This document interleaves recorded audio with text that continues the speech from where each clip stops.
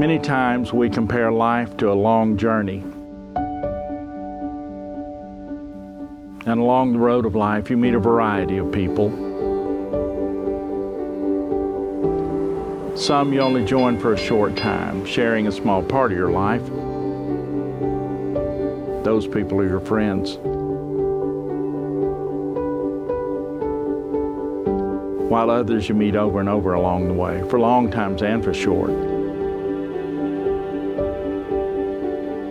Sharing memories of lives present and past.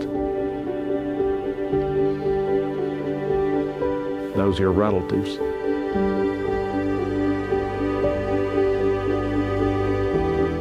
But along the way lies one special person.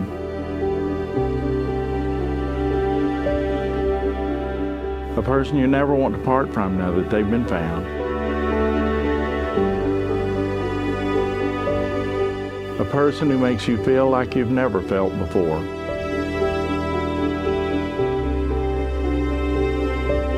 Someone who you truly love.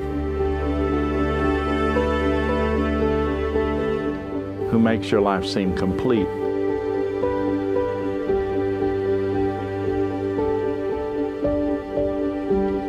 That is the person that will be at your side until the end of the road.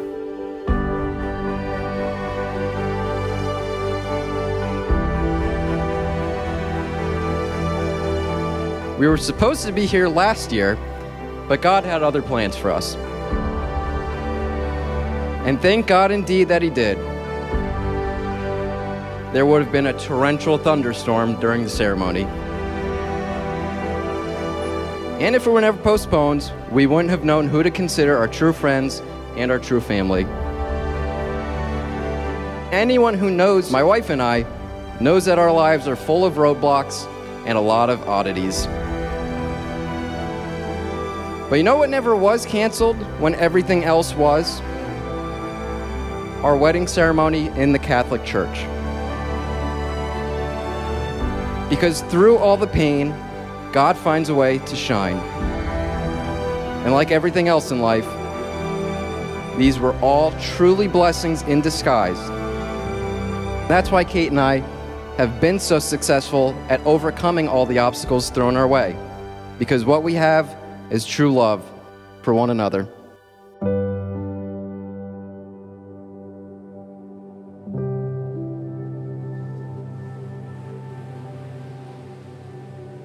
We have a love that's founded on the same unconditional love that Jesus Christ has for us.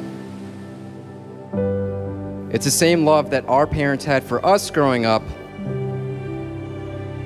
and the same love that we'll pour out on our own children someday. And that love is what makes visible God's invisible graces for us.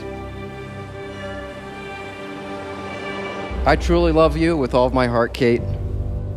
There's no one else I'd rather call my wife, and no other way I would want our story to be told.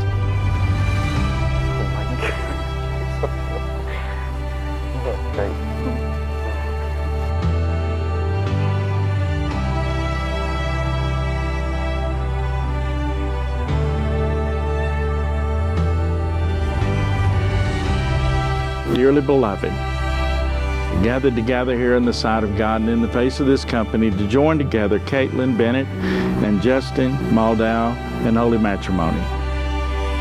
The husband makes a willing and unending commitment to encircle his wife with his protecting care, to honor and cherish her with unfailing affection, and to guard her happiness with unceasing vigilance. The wife is committed to love and cherish her husband, to honor and sustain him, and to be true to him in all ways. So, Kaitlin and Justin, before God and all these very interested witnesses here, I ask you to pledge your love to one another. I, Justin, take thee, Kaitlin, to be my wedded wife again. to be my wedded wife To again. have and to hold from this day forward, To have and to hold from this day forward, for better or for worse, for better or for worse, for richer or for poorer, for richer or for poor, in sickness and in health, in sickness and in health, to love and to cherish, to love and to cherish, till death do us part. till death do us part. And before Almighty God, And before Almighty God, I pledge thee my love forever. I pledge thee my love forever.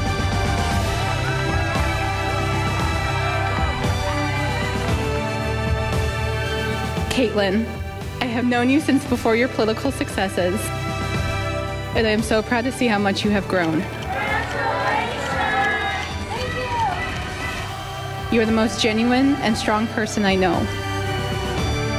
You are so inspiring and such a beautiful friend, and I can't thank you enough for all that you have done for me. I love you so much, and I can't wait to see how far you go in your life with Justin. When I first met Justin while I was in college, he drove all the way to Kent to table with Kate and hand out buttons. And I was like, wow, that guy must really like Kate to drive that many hours just to hand out buttons on a club table. And although Kate definitely gave you some inspiration and motivation, Justin, because we've all seen that picture of you with the big beard.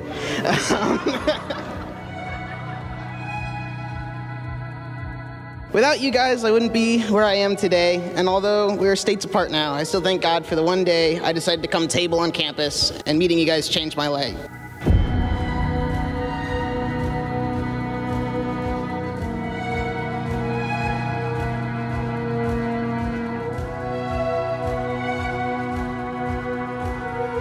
But one thing's for sure, these two make an inspiring duo. So let's wish the new couple, or I suppose the year-old couple, great happiness and adventurous future. And if you ever need anything from me, you know I have your six.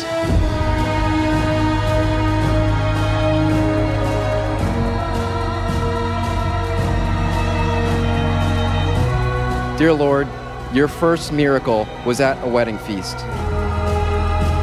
And it is a miracle that we are all gathered here as one family and one body of Christ.